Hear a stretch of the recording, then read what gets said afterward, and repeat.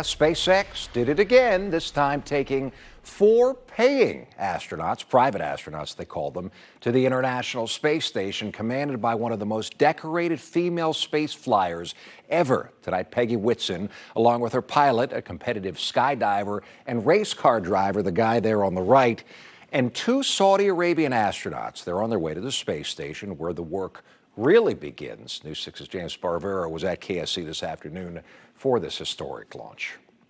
And liftoff, Falcon 9, go Axiom. Liftoff of the second private mission to the International Space Station. Together we expand what is possible in low Earth orbit. Ad Astra and Godspeed Ax-2. Ax-2 from Axiom Space, rocketing off Launch Pad 39A at Kennedy Space Center, just like the first fully private mission to the ISS last year.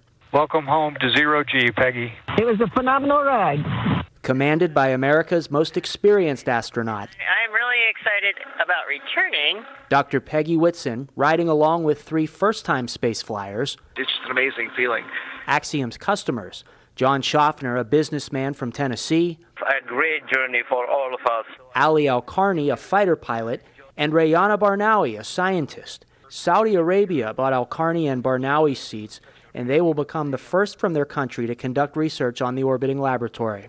To the people around the world, I would like you to dream big, believe in yourselves, and believe in humanity. Private flights are precursors to Axiom's more ambitious goal, building its own space station. Axiom says its first modules will launch in 2 years, after Ax-3 and Ax-4, and initially those modules will attach to the ISS before the Axiom station flies freely. On board the SpaceX Dragon capsule, the crew is expected to dock at the International Space Station around 9:30 Monday morning. In Cape Canaveral, Brevard County, I'm James Sparvero, Getting Results News 6.